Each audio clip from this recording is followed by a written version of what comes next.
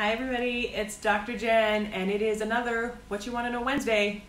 This one's getting released on a Thursday, and I apologize, but that's because it was Canada Day yesterday, and I decided not to do a video. So today, for What You Want to Know Wednesday, we are going to talk about how teeth actually move.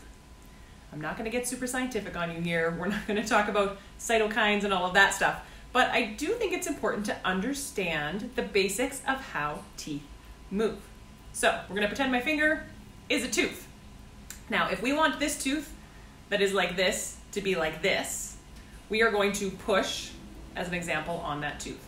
Now, a tooth must have pressure on it for most hours of the day, say around 22, for the tooth to respond in the way I'm going to describe. So your tooth has a crown, that's the part above the gums, and then the root, we'll say this is the root, is in the bone, okay? And it's surrounded by gums, gum tissue, pink.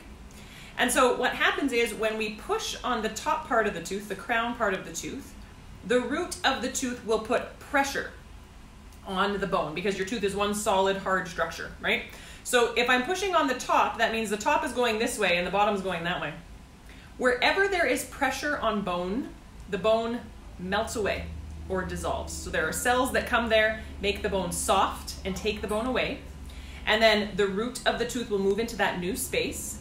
And then on the other side, other cells come and they build the bone back up to make sure that it's nice and solid and thick on the other side of the tooth. So tooth movement is a process of bone resorbing or melting away on one side of the tooth and new bone being deposited on the other side of the tooth. And then when we stop moving that tooth, all the bone gets nice and firm and solid all the way around the tooth. And that's pretty cool because you can move a tooth with a finger on your tooth for 22 hours a day. That's how thumbsuckers do it. You can move a tooth with plastic, you can move a tooth with metal, any combination of those things, because all that actually matters is that pressure is being put on that tooth, and consistent pressure will cause bone to change, which allows teeth to move. I hope that's something that maybe you didn't know already. Thanks for tuning in, and I'll see you next week. Bye-bye.